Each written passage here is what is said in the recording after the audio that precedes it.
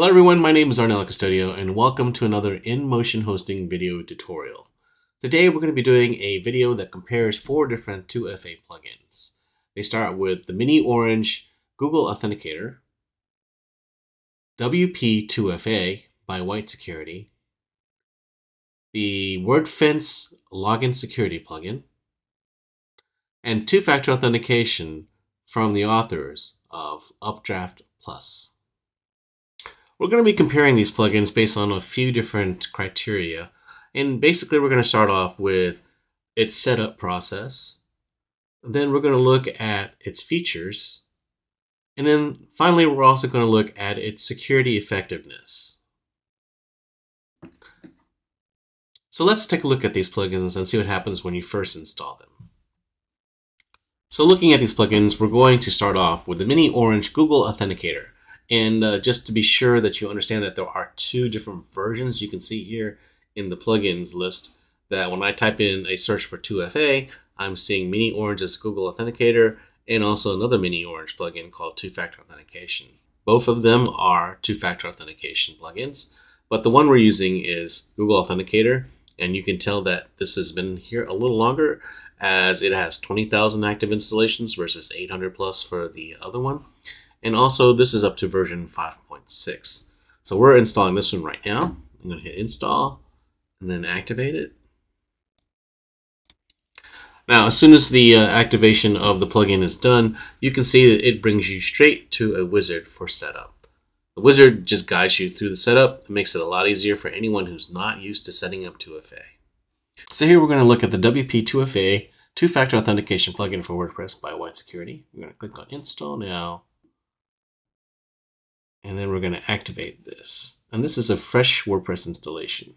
So as soon as you finish the installation and activation of the plugin on a fresh WordPress installation, you'll see that it brings you to the wizard screen for WP2FA. And just like Mini Orange, this particular wizard just helps you walk through the installation for 2FA for your WordPress site. You can skip the wizard if you already know how to set up 2FA, or you can just walk through it. And this is a pretty handy thing to have. So we're going to look at the installation for the other 2 plugins for WordPress Login Security. This is already installed on this particular WordPress site. And the login here, when you set it up for this one, it's a little different as it asks you to set up your users. And also, in some cases, it also tries to get you to go ahead and set up a policy that applies to all of your users for 2FA settings. So, for an example, policy, you may say that all editors are required to use 2FA or all admins are required to use 2FA. And another thing you might add for your policy is that you're required to configure it after you immediately log in. Or you might have a grace period and say, hey, you have 5 days to install your 2FA. So that is an example of installation policies that you could set up that apply either to specific users or roles, and also they go across the board. You can make separate policies for some of these other plugins. In some cases, like WordPress Login Security, you're setting it all up for the admin first, and then you start setting it up for the other roles. And it's a pretty straightforward installation for two-factor authentication, but there is no guide. So you do need to pay close attention to the instructions on what you're setting up. The two-factor authentication settings for the Updraft Plus authors who created this plugin, if you look at it here, you can see that there is a two-factor authentication page just for setting up the user, which is right here in the back end. And there's also a settings page here in the settings area for WordPress. And you can see that these are called the admin settings. And just like the others, you're setting up kind of what's called a policy. And in most cases, when you're setting up these free versions, you're not able to make multiple policies that affect different users or different conditions. So you're making one policy that applies to everyone. Now, the one thing about two-factor authentication is that This particular version does not allow you to make 2FA compulsory when you install it. So you have to upgrade to the premium version in order to have that option. So in looking at the setups for these 4 different plugins, we can see that there is definitely a difference in the two. And on the right-hand side of this particular graphic, you can see that 2 of them start with wizards and the other 2 do not. And the other thing too to understand about them is that they try to be very straightforward with how to set it up and immediately setting up a policy. If you try to avoid the wizard, like for the mini orange, it still does force you to set up 2-factor authentication right away. The other ones don't necessarily do that. They let you set it up at your leisure. If I were to rank these 4 plugins based on the setup, this is how I would do it.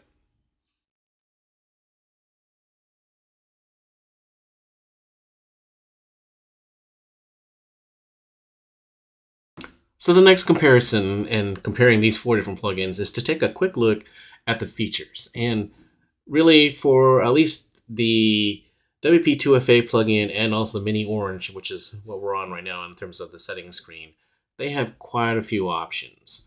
But we're just going to take a brief look. And you can see that the Mini Orange 2-factor authentication plugin has quite a few things that you can do with its premium plan. So here you can see that they show you the hardware token for multi-factor authentication email over SMS and email, using an Authy authenticator, or even using WhatsApp. And they also have premium features listed as a tab here. And there you can see all the other options that they include, as well as add-ons. So the Mini Orange 2-factor authentication plugin is pretty full featured, especially if you buy the premium version of it. In terms of what it has for the free version, you can see that it still has quite a bit of features that aren't available on the other plugins, especially the support for the multiple custom logins and also the support for multiple authentication devices that you can use, or multiple authenticators, I should say.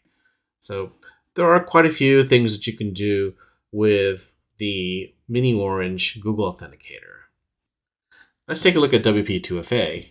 Now, WP2FA, like the Mini Orange, has a lot of options that you can use if you purchase the premium version. But again, for the free version, which is what we're using this, or how we're judging these 4 different plugins, you can actually see that here this is saying using TOTP or HOTP, which pretty much all of these do, except for WordPress, it uses only TOTP. This allows people to select their email address of choice, which isn't necessarily always the safest thing, but you have the options to enforce, which is normal, exclude users, which is also a normal feature, the grace period. The redirect feature is actually a pretty good feature, which isn't often seen on the other plugins. And then there's also the option to allow users to disable 2FA on their profile. Now, this is kind of goes against, making the login secure if people refuse to use it. So it's up to you, but you can always remove this so people cannot remove it. In terms of the upgraded, you can see on the right-hand side here that they have a quick list of this, and then you also can click on this and see that they have a 14-day trial for using their premium version. Premium features are also listed in the menu, and you can see a list here. All right, so let's go look at WordFence. And WordFence is pretty much a bare bones kind of thing, but there are features that are very useful on this particular plugin. And as it says right here, if you really want a lot more functionality, then you would go with the full WordFence plugin for their security set.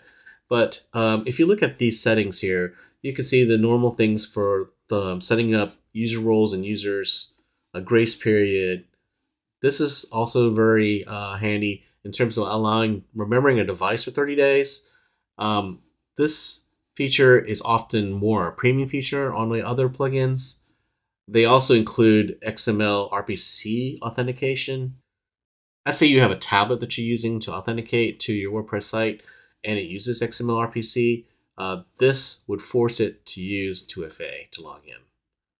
There's also options here for CAPTCHA, specific IP addresses, options here for WooCommerce integration, and deleting the login security tables and data on deactivation. There are a lot of nice features for this particular two-factor authentication plugin.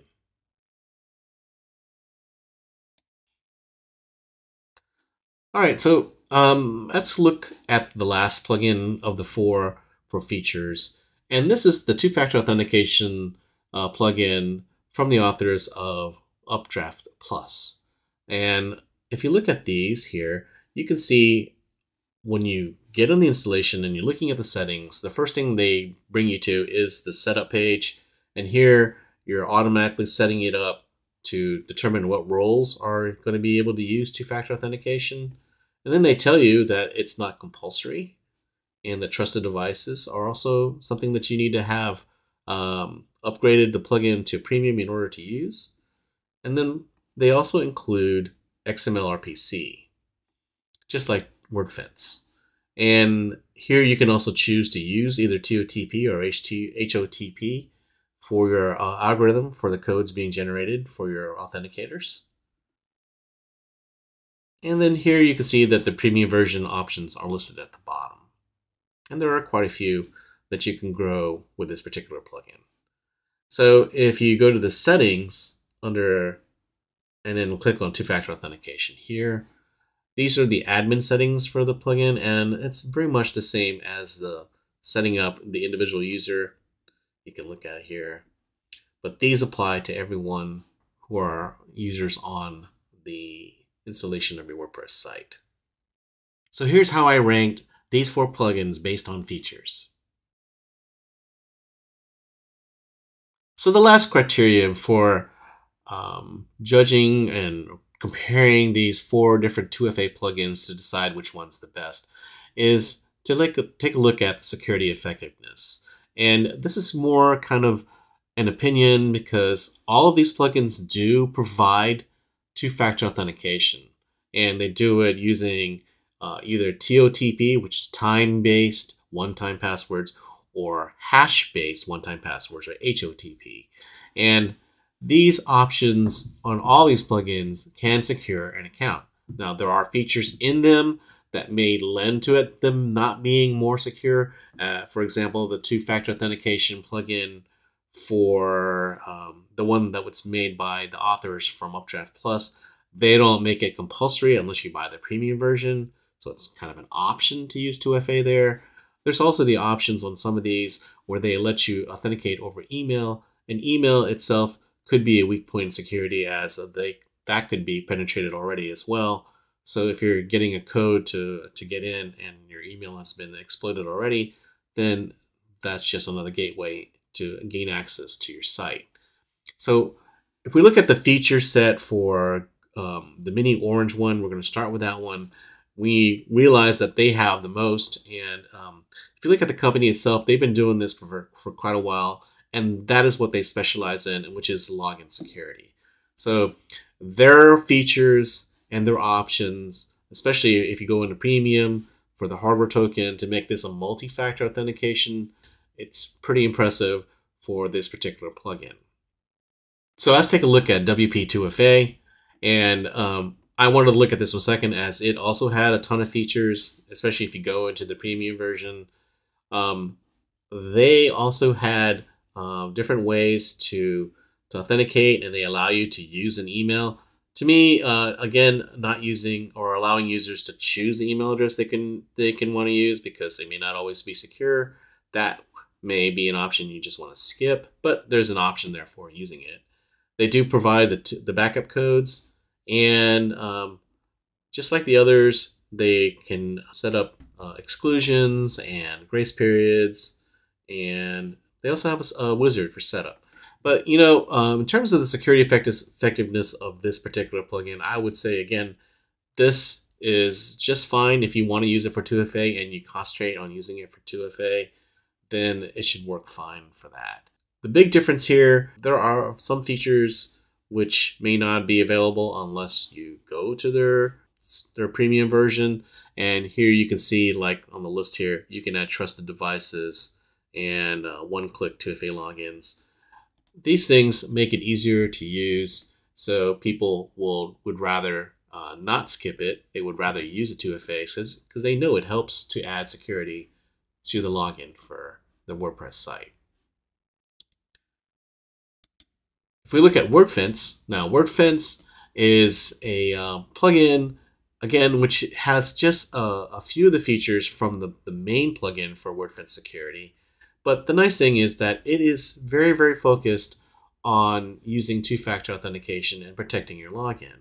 And to me, this is one of the more effective two-factor authentication logins because it covers all the bases in terms of protecting you, not only from brute force, which all of these do, but it also adds CAPTCHA, so you can take a closer look and see how your logins are being affected or other parts of your website are being affected.